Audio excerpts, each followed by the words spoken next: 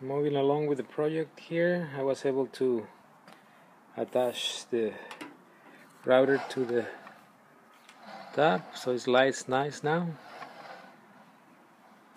So the next step is figure out a way to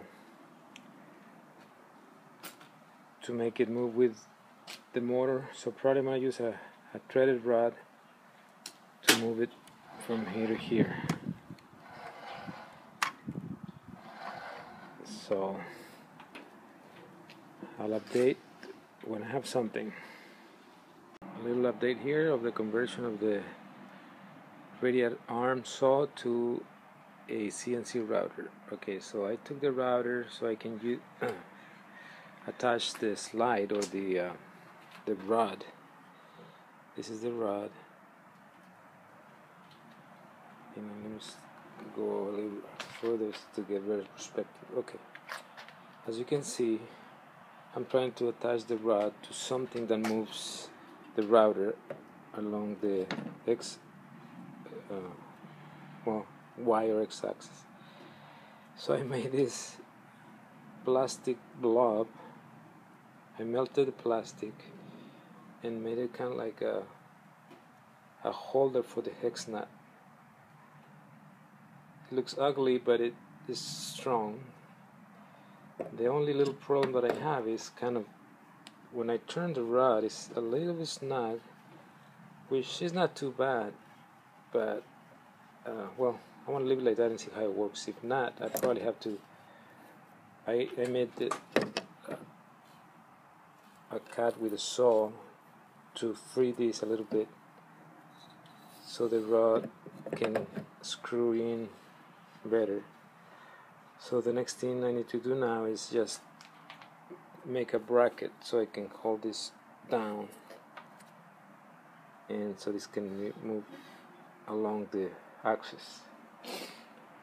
Like I said, this plastic is a melted plastic from a broken trash can that was in the alley. So I melted it and formed it into this here, so now it fits perfect, doesn't move. Let's see how it works. So time for an update on the project.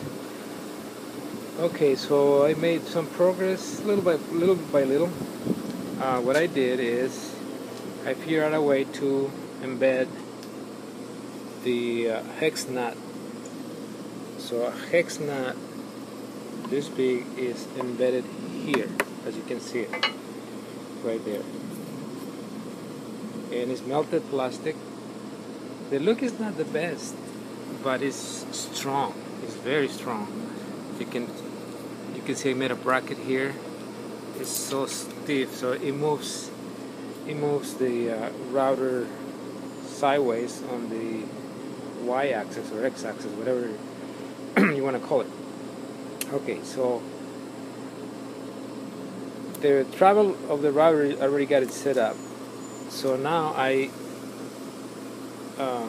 made an attachment or a way to attach the NEMA motor. This is a very small motor. Probably I'm going to have to use a NEMA 23, but for now this is the one I have, and I want to just test it just for the purpose of making it work, and then I'll bump it up to a higher torque motor. So as you can see, this rod is going to be going through the hex nut here, and it's going to move the router. On this end I made another plastic, I don't know if you can see it right there. It's a plastic yes, a plastic bracket with a hole so the rod can go in there and just hold it. It's going to turn, but it's not going to require to be held steady, because the whole thing is going to be on the hex nut here. So on this end I'm going to attach the NEMA motor. So I made a hole. It was tough. This rod is stainless steel, So I made a hole through the core, and then I made a hole here to hold the NEMA motor with the indentation that it had. You know, it's flat. It's flat there, so when it goes in, it's gonna be tightened with the screw. So I already got that part. So this is a progress. Then when I do the sliding x-axis or y-axis, I'll update it again. So for now, that's where I'm going.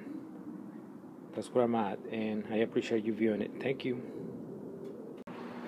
Hello, this is another video. We are continuing the conversion of this radial arm saw to a CNC router. As you can see, the router is there. I was able to mount a NEMA 17 motor.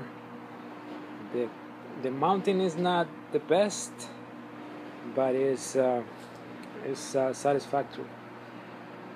So I really run a little test on see how it moves. Maybe I just need to adjust the speed, but for now all I wanted to do is if it moved, and it moves pretty good, and it's got some torque. I was trying to stop it by hand, and it really moved. So let's do that. As you can see, this is my board. I forgot the name. I think it's a Ramps 1.4 with a driver is, I think the driver is a DRV 8825. That one. I had some problems overheating, but I think I solved it. Now it's been on for a while and it's not even warm. Well, the weather is cold, but maybe that's the reason. But it's not overheating. The reason it was overheating is because of the potentiometer there was set too high, and even when the motor was stopped, was drawing current. But now I adjusted it, and it's perfect. As you can see, it's only right now it's only drawing like 0.1 amps, 100 milliamps. So let's see. When I run it, I'm gonna run the motor here using this CNC program. So as you can see, it's moving.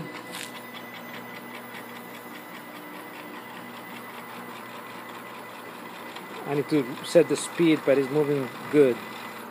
Okay, I'm gonna stop it. I'm gonna go in the other direction. Right here. Sorry the slowness, but it's hard to record with the. Okay, there it is. As you can see, it's moving on the other direction. You can see the motor is moving, and the router is moving too on the other direction. It's probably slow, but I'll set the speed later. So for now, you can see here, where is it? Right there. It's moving. So this is where I'm at. Thanks for watching.